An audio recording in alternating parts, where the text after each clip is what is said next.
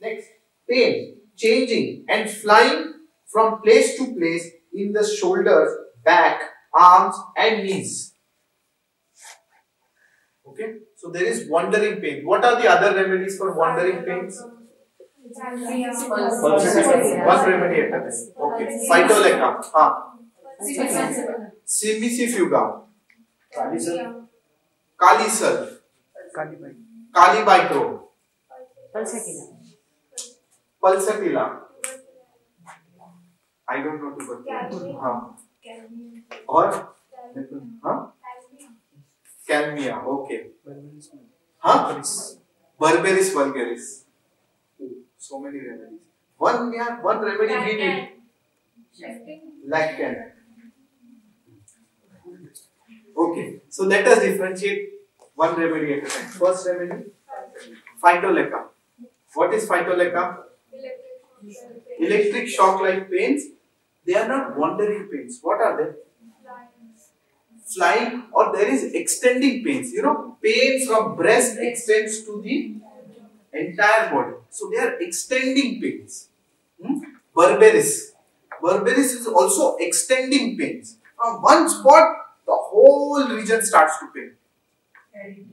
Radiating pain.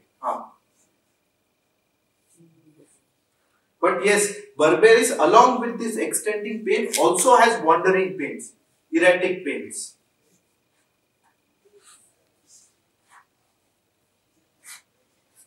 So generally, Berberis patient, what you find, doctor, when I have pain, no, it starts from here and then it comes here, then it extends to the whole right side. All these pains, this severe pain, and then when the pain becomes very intense, then it goes all over the body, and I don't understand where my pain is. It starts paining here also, it starts paining here also, then I feel it is paining here, then I feel it is paining here, then I feel my head is paining, then I feel my arm is paining. So the whole pain then starts to shift and wander, and patient feels confused. Where is my pain? Where is the pain exactly? Okay, that is Berberis. Next remedy, Simicifuga. Simicifuga, what is the character? Simicifuga sideways, hip to hip. One is pain goes from side to side, hip to hip, arm to arm. That is one. Another, what is Simicifuga? Erratic pains. One is Simicifuga pain is generally seen in the female generative organs. Berberis pains is generally seen in tubular organs, not only renal. Tubular, matlab intestine, what you say, ureter, tubular organs. If you see tubular organ pains, shifting, wandering pains, strongly think of Berberis. If you see female generative organ pains, shifting pains, then think of Simicifuga. But in Simicifuga, what is important is along with the pain, you will see lot of dullness and heaviness. Very heavy and dull. I am feeling very, very dull and heavy and suffocated because of this pain. I am not able to do anything. Very dull, heavy and suffocated and extremely sensitive to everything. Touch, noise, temperature, pressure, nothing they need. Especially sensitive to insults.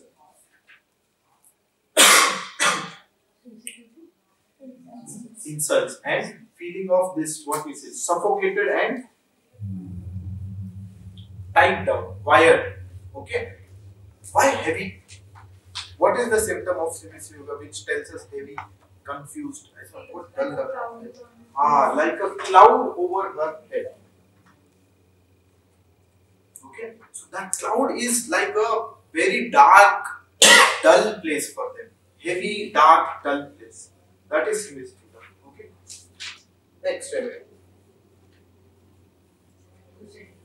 Pulsatilla. Pulsatilla is wandering pains, and then you know the gentle, mild, gentle, weeping, all that. I will not discuss that. Next. Huh? Calmia. Calmia, what is the character? Huh? Rheumatic. Okay.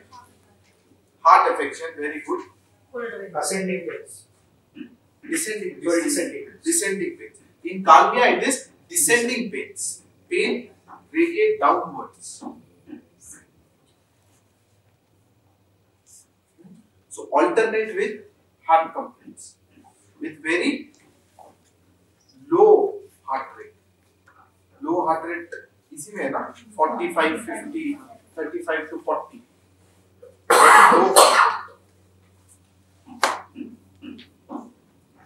Any other remedy remaining? Kali sulf. Kali sulf is like pulsatilla. Mild, gentle, healing, yellow discharges, bland discharges. Any other remedy? Laccan. Laccan, I think we did. Erratic pains. We did the whole remedy. Okay, next. Keynotes. Twitching aggravates arms alternating with opisthotonus. Okay? Yes or no? Yes or no? Yes. Tetany. Convulsions and subsultus in all limbs. Pelvis erect. Abdominal muscles contracted and rigid. Yeah? You understood this symptom?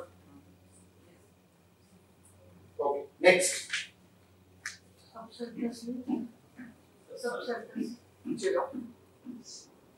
Back. Convulsions and subsultus. I don't know.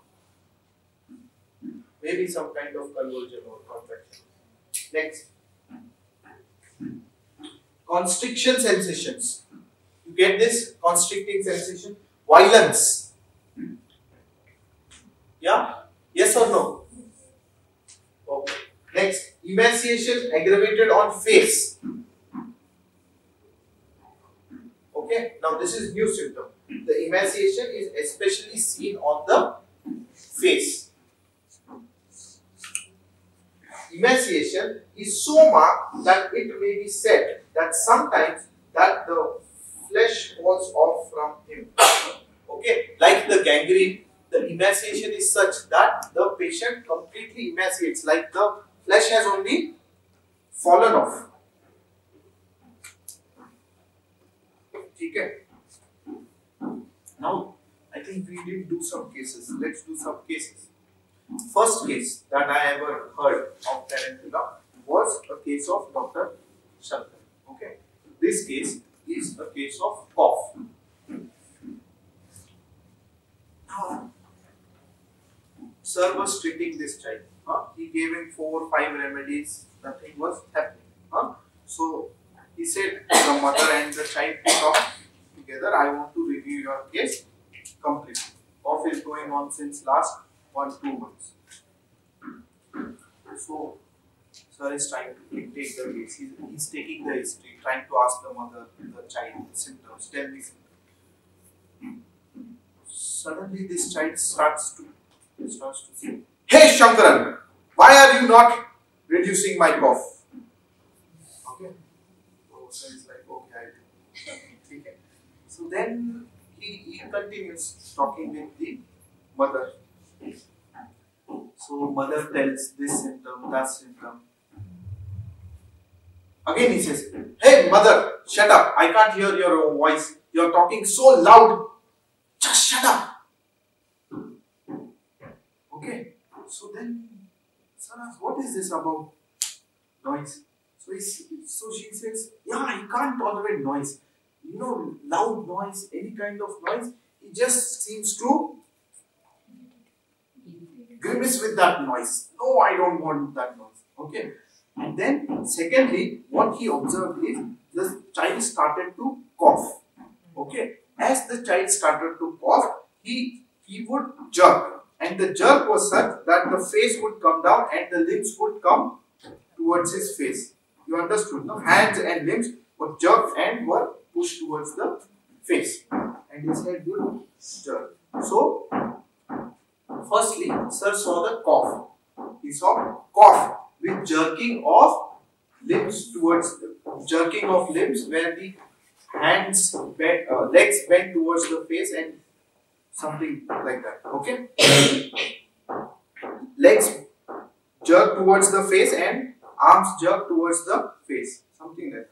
Come together. Yeah, legs and arms come together.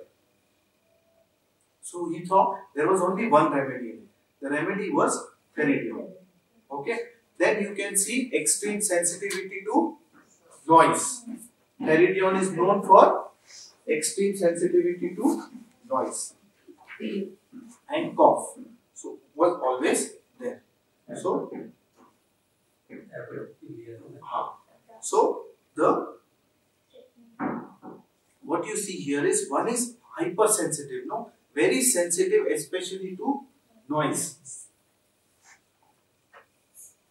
That is the first case. Second case was of Dr. Jayesham. Okay, this patient was having very high grade fever. It's been 10 days. The fever just does not seem to reduce.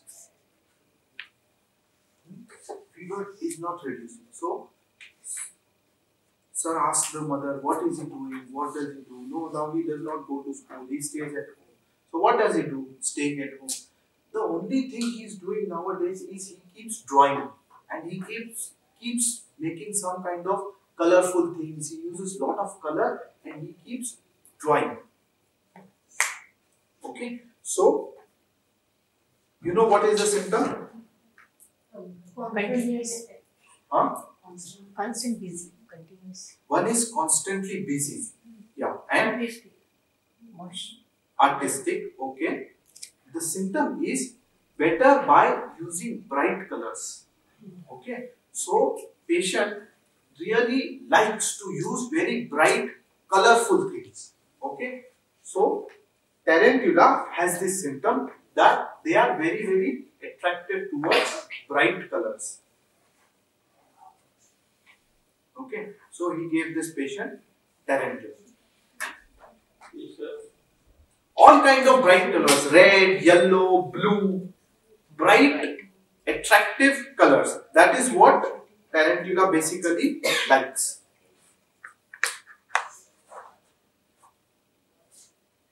And what is important is this constant. You know, I told you, tubercular miasm, what you will see? Constant and hectic means 10 days it's passed. Fever just does not reduce. 102 is 102. In spite of giving crocin, in spite of giving antipyretic, the fever just remains very, very peculiar of tubercular miasm. Very constant, hectic. Okay.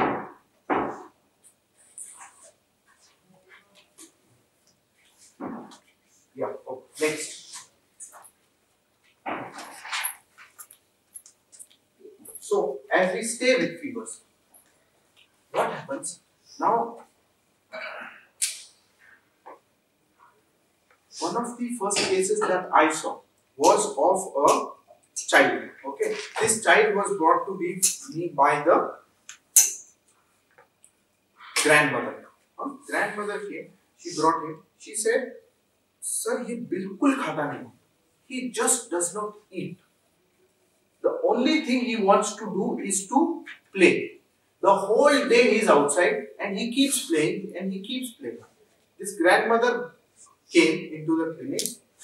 I didn't even see this child. He was just roaming around all around the clinic and he already had left and he was playing in the waiting room. I must have seen him only for 1 minute in 15-20 minutes that the grandmother was there. Very hyperactive. So I listened to all this and then I said, "Please call in the child." So he came. He said, "Kya? What is it?" So I said, "Why you don't eat food?" "Hey, तेरे को क्या करने का है? हाँ? मारेगा." Okay. So he said, "What business do you have to ask me?" I'll hit you. Better mind your own business. And he left. Okay. So I said, what does this child eat? He said, no, he does not eat anything. In fact, doctor, I have seen, sometimes I go searching for him. That whole day he's playing. So one day I saw he's there sitting, nobody is there, so he's eating sand, mud. He's eating mud and he's eating all those kinds of what you say, chalk and indigestible things he keeps eating. Okay. Then I saw the rubric, food cravings for indigestible things. Okay. There you have only 2 remedies. Cilicia and Tarentula. Cilicia is in 1 mark, Tarentula is in 3 marks. When you see Tarentula, you understand the rest of the aspect. That is what? Restless, constant activity. Okay? Restless, constant activity. Busy. Now, I gave him Tarentula. Grandmother went home and she said, doctor, first thing he said after we reached home is, I want to eat something.